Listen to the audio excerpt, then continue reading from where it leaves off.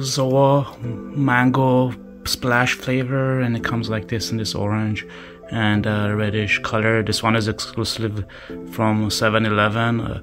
It was pretty hard to get. I had to go through maybe 10 to 15 7-Elevens just to find this. Almost none of them had this drink. Actually, they didn't even have any ZOA. Luckily, I found one that had it. I like to call this 50-50 drink. I like how it has all this branch chain amino acids in here, the camu, all this stuff, caffeine from green tea and green coffee. However, if you look at the ingredients, one thing kind of turns me down for this drink is the fake sugars, because see there's sucralose in there.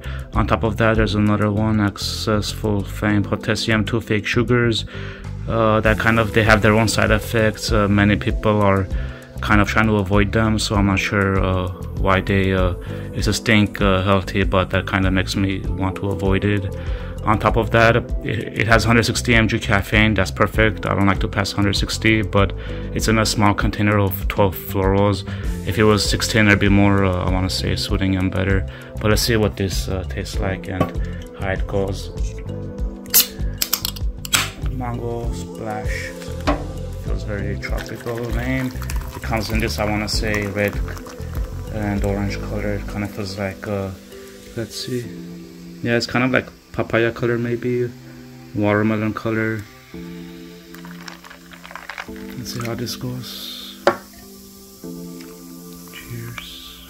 When you drink this flavor, you get a I want to say orange and mango flavor mixed together. It's like 50% orange, 50% mango mixed together, and I want to say a touch of strawberry coming in from here, kind of like those 3 fruits going on. Cool new flavor, feels very tropical. I just wish it didn't have any fake sugars, and if they used monk fruit and or stevia leaf extract, something like that, where it'll be guilt free. Otherwise, it's kind of like I'm kind of feeling guilty drinking it, but it's good. Thank you.